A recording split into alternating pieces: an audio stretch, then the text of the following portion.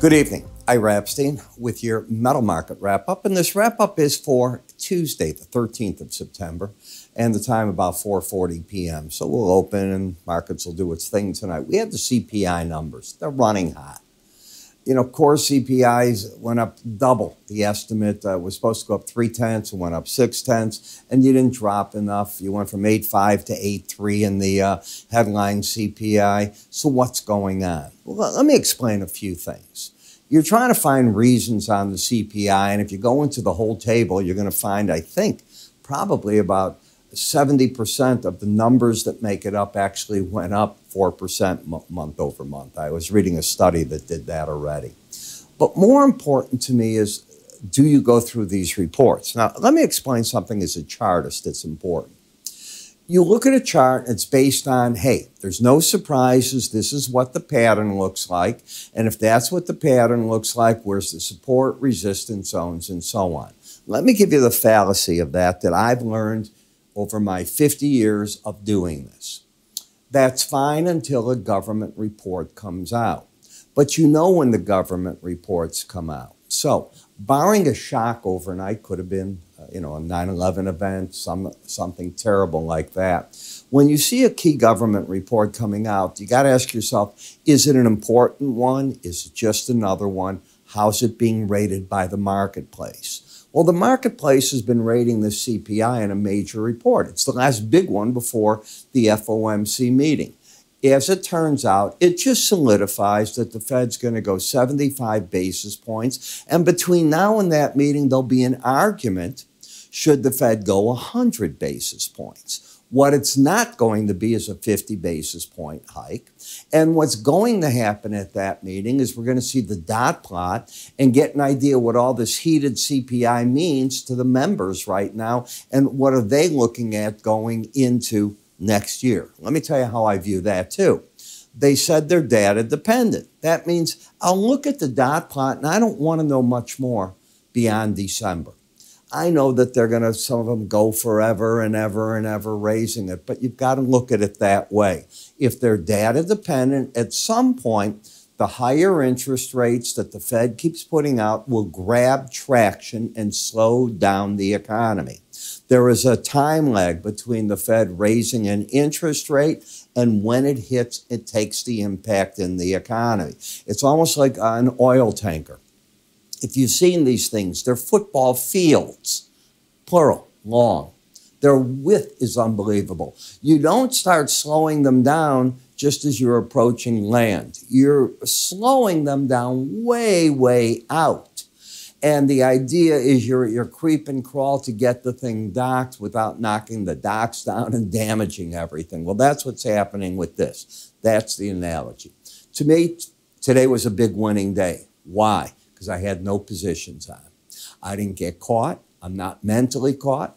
Coming off winners last week, knock on wood in some markets. They're not always weeks that are winners. And in the futures markets, I'm pretty happy. So now I'm looking for entry points. So let's go to the charts. Is there anything here friendly in gold? Nope. Market's down 0.6%, 6.68% for the week so far. We'll get to midweek tomorrow. Still staying well under the 18-week average. Inflation there, but the Fed, its enemy, not something that I think is positive there. Gold today down $23. You can see how the market came up and didn't fall apart. I respect that. This is the number you got to be careful about. Getting under right through here. And if you come back on the chart, that's the 1700 level. And if you get, say, into the 1690s, you could see another wave to the downside. When we tie that together, you see that the market is 1701.70s, the last break low. You can see how these lows have all come in at that general zone. The trend is up because the swing line still has a pattern of higher lows, higher highs. The resistance is right where I thought it would be. I teach, and I told you, I think that you always look at that line in the sand. I call the 18-day moving average, be it on a daily chart or a weekly chart, the line in the sand. It is often a number that if the market gets a rally, it pulls back, it might fight a battle there. On the way up, it's the resistance point. Now, once you clear it, You can go into trends, and that just becomes the resistance on rallies. And even notice here, after this big rally, that is on that day where you stopped, then it decided to go higher. You had one day of hitting it yesterday. Today's the second. Now the market to the downside. Okay. But is it a downtrend? It isn't. You still have the swing line up. The bias is down since you're under it, so you have nothing. When I take a look at the Bollinger Band, I'm going to look for support, which is interesting as can be, coming in against that 1700 level at the 1700 zone, wherever that Bollinger Band comes in when the markets reopen tonight.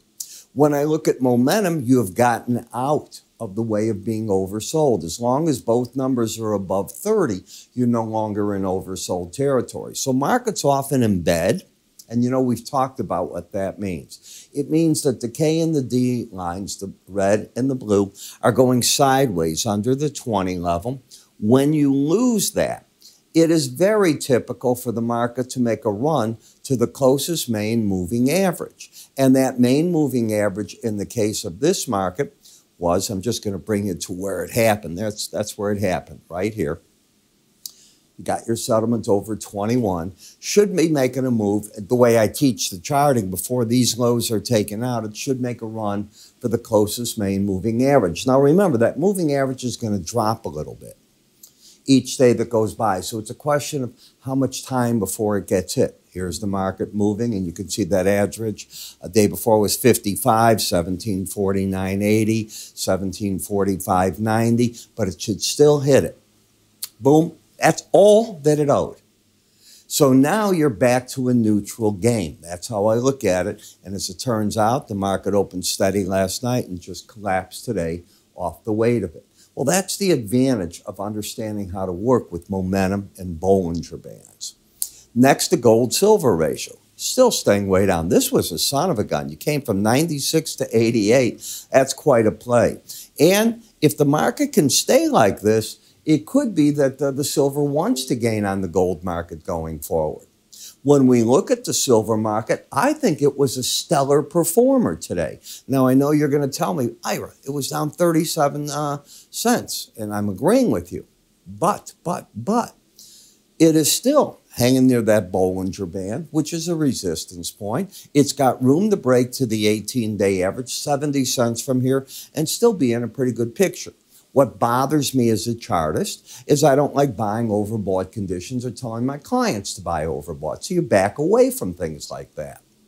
In the copper market, I don't get what made this whole copper market go up, except I think that people bought into the idea that central bankers don't want to raise interest rates that much, that they, as a group, are counting that inflation on its own will tame itself down, and they saw today, at least in the biggest economy of the world, the United States, that is not the case.